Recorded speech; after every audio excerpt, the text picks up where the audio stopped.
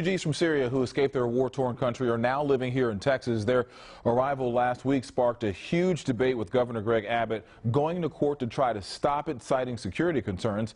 Regardless of where you stand, one thing is clear: American taxpayers help pay for resettlement of these refugees. Channel 2 investigator Jace Larson is revealing how much is spent, and he's talking to people on both sides of the issue.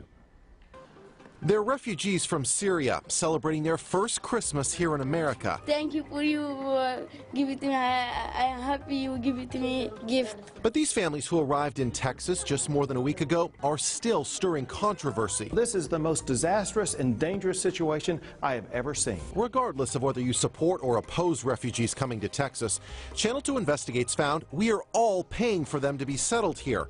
Court records that we reviewed from Texas's unsuccessful push to stop refugees and our own research found your tax dollars cover about $2,100 in expenses for each refugee. We've resettled refugees for many years, and the State Department has sponsored that for many years. It's not a new thing. The president and CEO of Houston's Interfaith Ministry says the controversy is blown out of proportion, and something must be done to help those fleeing persecution. One of our refugees reported that a kidney was taken from them in the country. They were taken to a hospital, they were put under anesthesia, and the next day they found out they were missing a kidney because their kidney was harvested. Of the roughly $2,100 that the federal government gives nonprofits such as Interfaith Ministries, up to $900 of it goes to the agency for securing refugees a place to live, helping them become U.S. citizens, and find a job. The rest of it pays for an apartment, a stocked refrigerator when the refugees arrive, and English lessons. This is taxpayer money that funds this program. Is this money well spent? I think this money is very well spent. He points out refugees pass extensive background checks and usually wait 18 to 24 months before they're allowed in. Then they don't even get to choose where they end up.